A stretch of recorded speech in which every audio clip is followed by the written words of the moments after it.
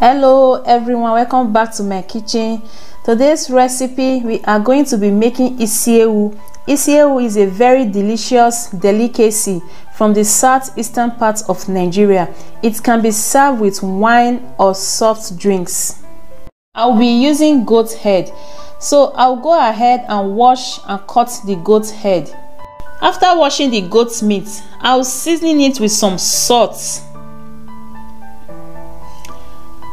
some ginger powder,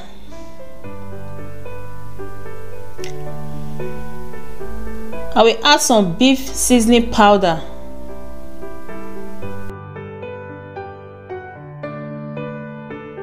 I'll add some chopped onions. Add enough water to the same level of the goat meat. I'm going to cook this goat meat until the water dries up. I'll cover it and allow it to cook until they are soft. These are my spices I'm going to be using.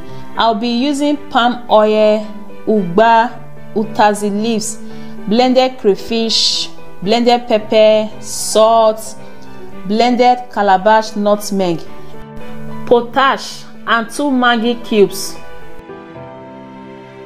25 minutes later, the meats are fully cooked. I'll go ahead and debone it, cut them into little sizes. I'm done with deboning the goat head. I'll get a clean pot, pour in some palm oil. I'll be mixing my potash with a little bit of water. Then I'll pass it through a sieve.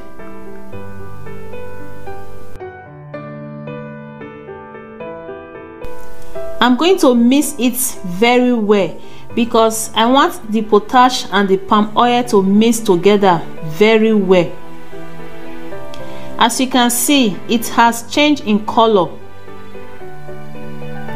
I'll go ahead and add 1.5 tablespoons of the blended pepper because I want it to be very spicy. I'll add some calabash nutmeg, blended crayfish,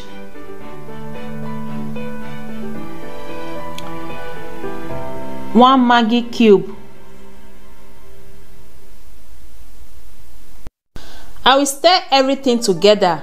The only thing I did not add in here is the cooked goat brain. It helps to thicken the sauce, which I don't have. I will go ahead and add in my ugba. I already washed them.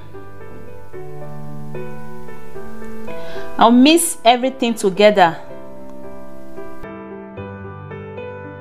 When I am done mixing everything together, I will add in the goat meat. I will make sure I mix everything together so that all the flavor of the sauce will go inside the goat meat. Please guys, if you know you haven't subscribed to my channel, please subscribe and also turn on the notification bell so that anytime I upload any new video, you get notification.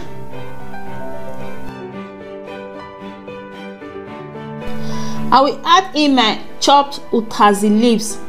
I'll stir everything together.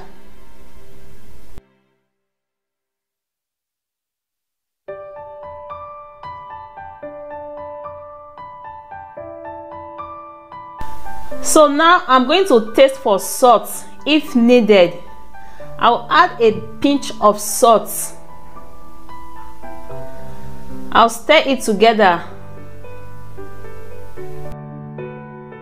So when I am done mixing, I'll transfer it on my cooker. I'll allow it to simmer on a very low heat for just 1 minute. It's ready. Guys, this isi ewu really tastes delicious. Give it a try. If you enjoyed this video, please don't forget to click on the like button. Thanks for watching. I'll see you guys in my next video. Bye bye.